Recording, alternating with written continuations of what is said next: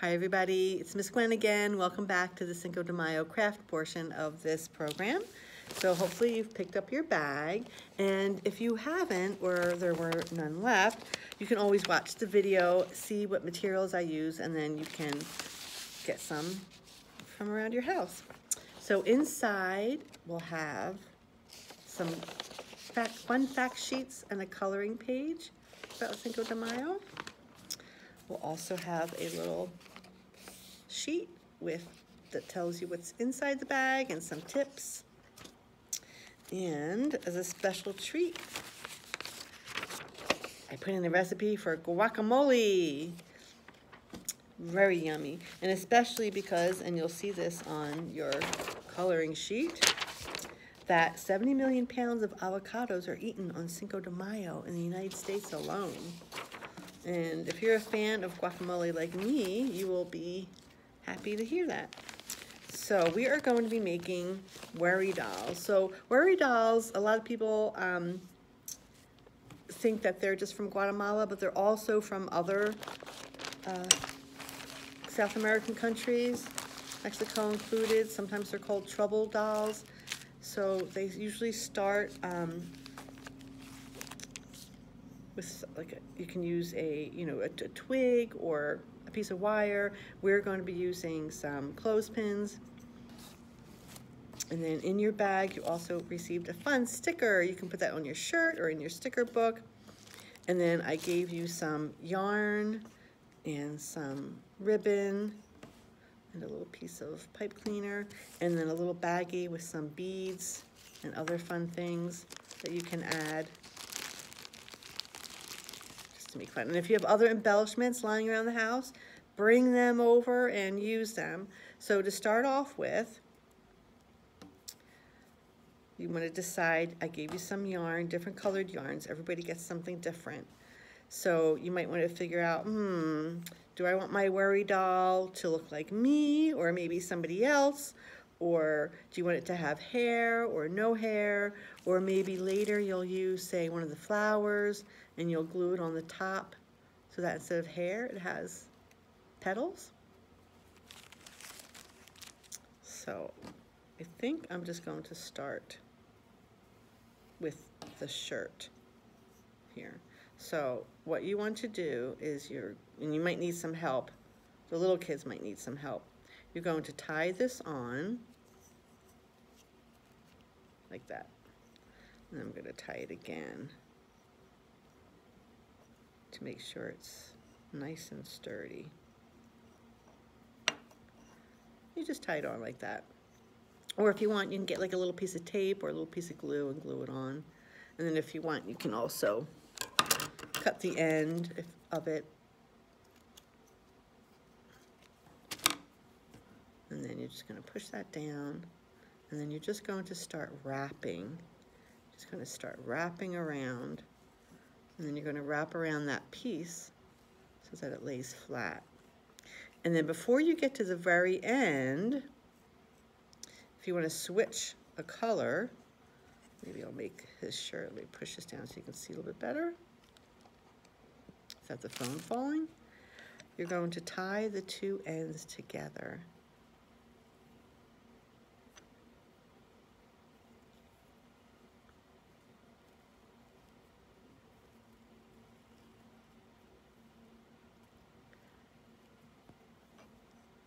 Like that.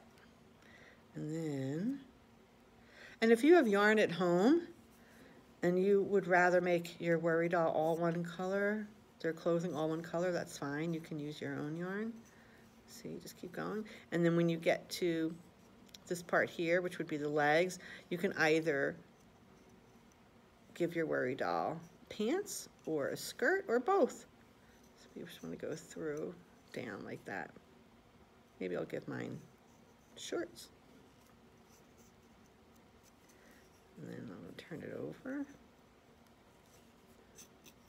Push it down.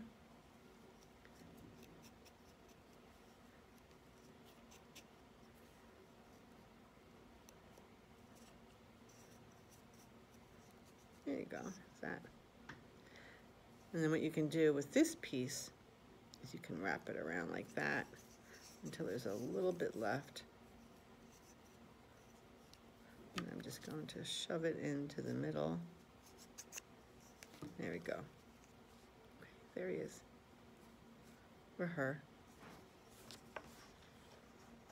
And then I think I'm going to use a little dab of glue to put some other stuff on.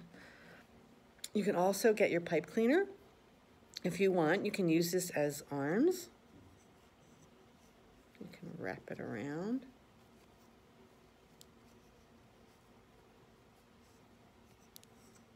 Like that. And then you can also get your markers and you can draw in some eyes. I'm going to use magenta. You can draw a face if you want.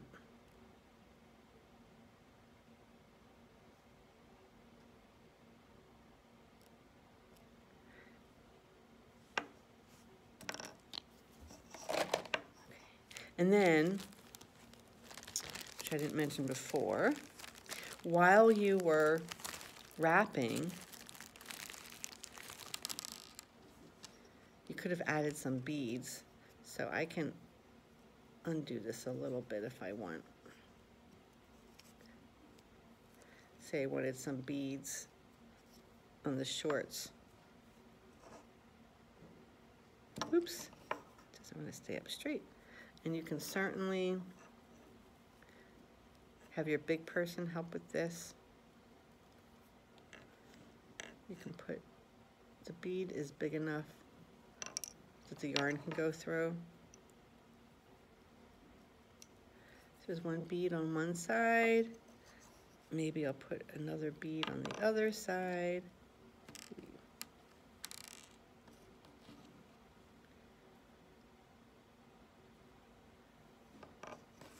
There we go.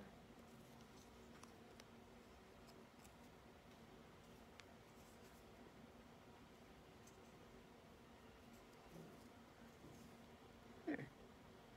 And you could have done it up top too. Just a nice decorative touch. Remember, this is your little worry doll, so you can make it any way you want. Okay. And then I think I'm going to use some of my other embellishments. Like I do have some ribbon, and you can cut this, make it smaller if you want to add it somewhere.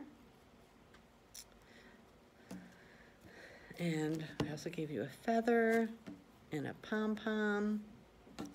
So maybe what I'll do is I'm going to add a dab of glue on the top. Just like that. I'm going to add the pom-pom. And then I'm going to add a little glue on the back here. And I'm going to add my feather. I kind of like that. Then you might have to let it dry. You might have to hold it for a little while until it, oops, this pom-pom fell off, until it dries.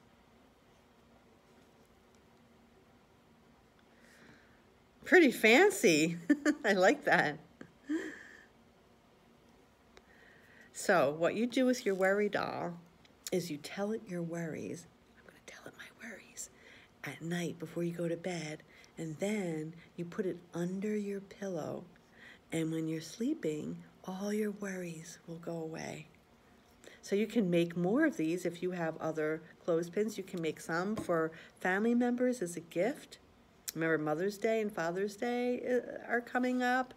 Or if you have a friend's birthday, or just for yourself. So I hope you've enjoyed making your worry doll, and I hope you don't worry anymore. And I'll see you next time.